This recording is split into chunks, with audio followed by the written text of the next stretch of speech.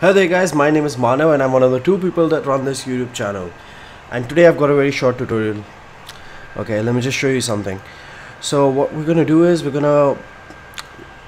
is Trapcode Soundkeys tutorial and I'm gonna teach you how to make stuff bounce with the music. So let me show you what I made earlier. We'll see. Oh, I was watching How to Train Your Dragon. One sec. So this is a template that comes out on Thursday, which is day after tomorrow. No, I'm sorry, it comes out on Tuesday next week. I'm just thinking when this video is gonna go up and accordingly. Anyways, so this is the template I made. Let me lower the volume to, let's do 40%.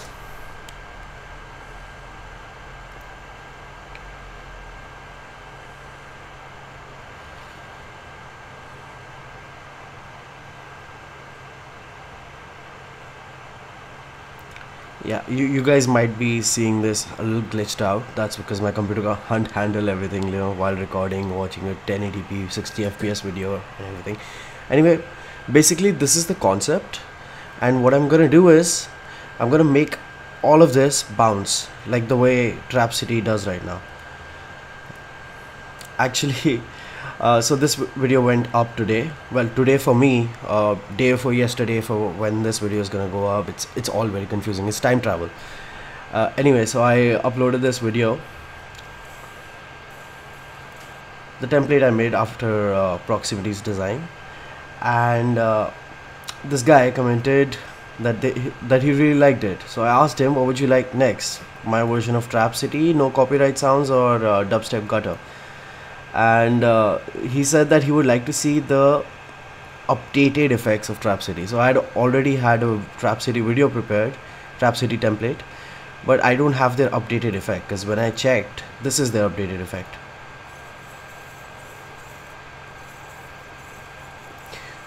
So you can see how the logo bounces up and down to the music. So that's what we are gonna create in this tutorial, all thanks to KH here. Okay, if KH, if you're watching this, you're an awesome person. Okay, so I've already made something like this. This is a template that's gonna go on in 2 weeks, I think. Let me just show you.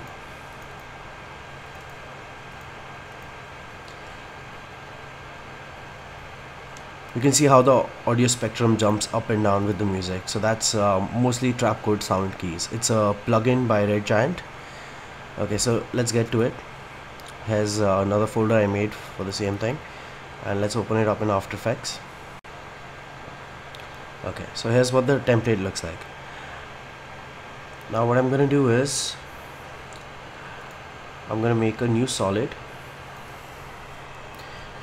I'm gonna call it Soundkeys, just for organization purposes. I'm gonna make it comp size, though it already is, just in case. The comp is 1920 by 1080p with 60 fps. Okay, so I'm gonna close that up for now. I'll just show you guys everything that's happening in this template right now, except for the background. I would like all of it, all of this area, to bounce up and down to music. So let's not touch the vignette either, and let's take all of this and pre-compose this. And what do we call it? Stuff. So creative.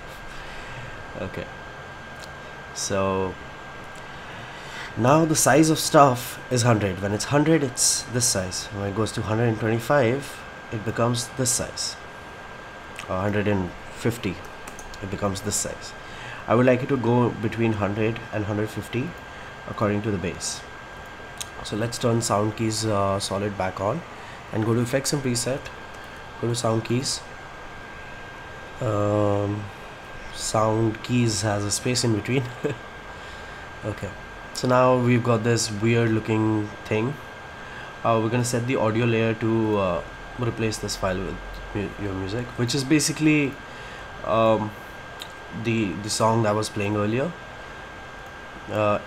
Hold On featuring Ranja by Elliot Berger. I'm sorry if I'm screwing up how that name is pronounced. Anyway, so let's go to range 1. So range 1 is active now. What I'll do is I'll take this point of range 1, and I'll just scroll through the audio file first. Let's solo this so it renders a lot faster. So you can see there are some certain points where the bass really kicks in, but it doesn't do that all the time. This is the bass, these are the low end frequencies. So let's see. So this seems like a good part. Let's take one of its corners. By the way, this is the box, this is the input box, and this is the output. So what I would like to do is I would like to select just this single one right here, and the second corner I would bring it down to over here, and I can actually just click and drag these as well. And I would like it to go to 150% only when this kicks in. Like from here to here it will go from 100 and 150. Over here it's like 120, over here it's like 125 or something, you know, and it will just gradually go up according to how high this part is in the song. So these parts won't actually bounce. Maybe I should make it a little bit bigger because of this particular song. It's all relative to what your audio file is like. Like if you're using a song with a lot of bass, then that's what you need to do. And if you're using a song with less bass, then you need to do something else. For example, instead of using the bass, you can even take the snare from somewhere over here, or the high end frequencies from somewhere over here. But I would like it to react to the bass. So I'm just gonna set it about here. Okay. Fall off is like if I would like after it's done bouncing, I would like it to go instantly back to 100%, or if I would like it to slowly go to 100%. So I would like it to be linear. Fall off time should be 1 second. So it takes about 1 second for it to go back to 100%. So that way the whole animation is a lot smoother than suddenly it flashing from 150 to 100. Even though that's good for some dubstep and other songs with a lot of, you know, boom boom boom boom, but I would like this to be a lot more transitional, and that's not a real word, I think. Anyway, so these are the frequencies I'm selecting.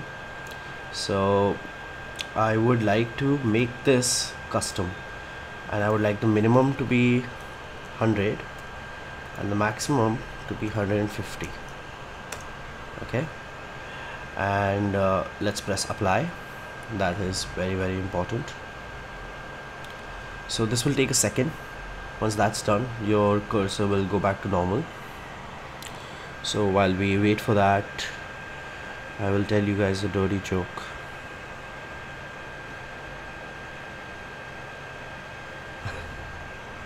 I don't know any dirty jokes.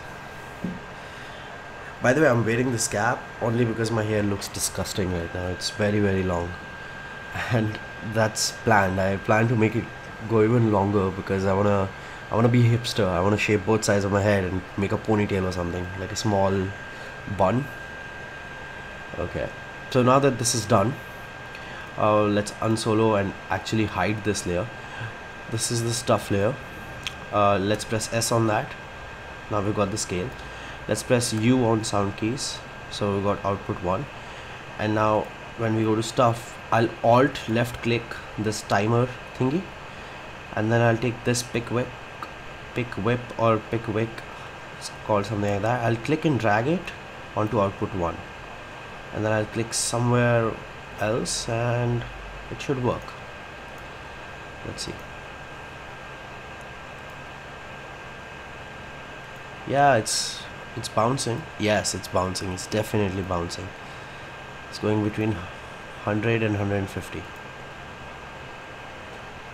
That is awesome. I'll save that just in case my computer crashes or something, which doesn't really happen often, but you know, it's an old habit and it's a good habit. So yeah, that's how it is. Now obviously rendering this is gonna take a little longer, so I'm not gonna do this exactly right now, but I will render this for 10 seconds or something and put it right after this video. So thank you for watching, guys, and I hope this tutorial was helpful to you. Stay awesome.